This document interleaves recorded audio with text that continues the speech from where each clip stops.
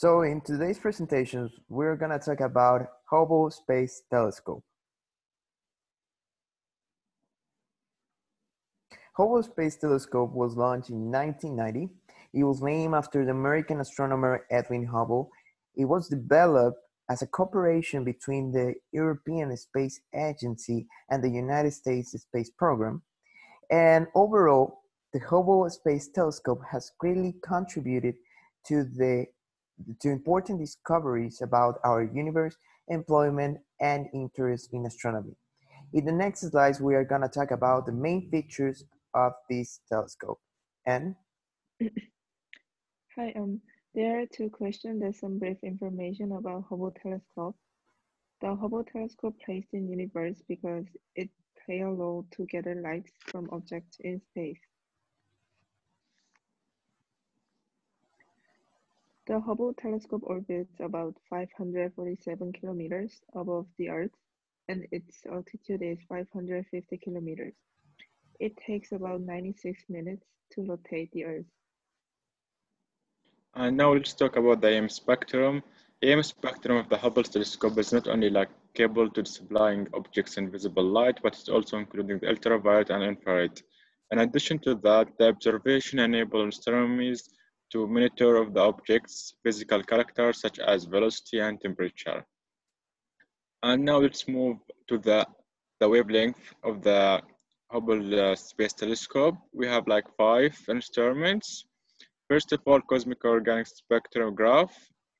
This is detect the UV lights and study how galaxies and planets form and change. And the next one is the near infrared camera and multi objects. And this picture, as we see, it's taken by this camera.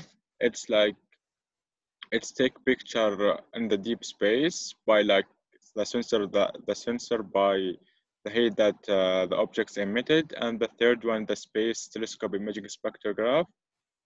This helps science to determine the temperature and the density and the motion of the object. And the fourth one, the wide field camera 3. This camera studies everything from the formation of the galaxies and the planets and solar system. And the last one is the advanced camera for surveys. It's like image that capturing large area of space. Let's move to the design of telescope. Hubble telescope has an optical system with mirror base. It captures the unique view from the space. The required temperature is about 21 degrees Celsius because the mirror can be bent if the temperature is higher than that degrees. There are two main mirrors in Hubble telescope. One is the primary mirror, which causes reflection because the shape of mirror is concave, and the other is the convex secondary mirror that concentrates the light. And the telescope is 13.2 meters long and 11,110 kilograms. As you can see, when the light strikes the primary mirror, which is concave, it is reflected to the convex secondary mirror, then back through a hole in the center of the primary mirror. Then the light comes to the focal point and passes to Hubble's instruments.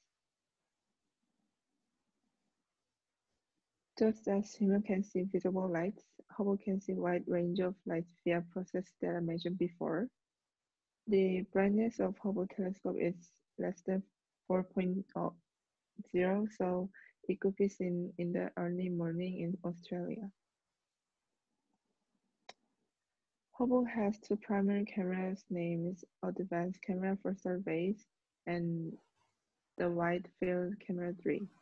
These two systems work together to capture images of the cosmos over a broad range of wavelengths.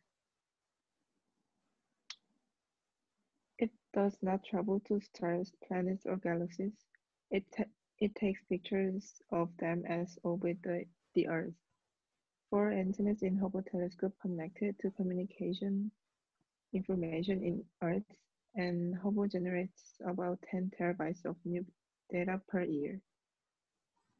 And now let's talk about the research of the Hubble Space Telescope.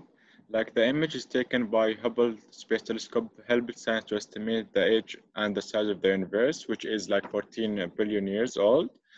And like this Hubble Space Telescope helps the science to understand how the formation of the planets and galaxies. And this picture was taken by the Hubble's ultra deep field.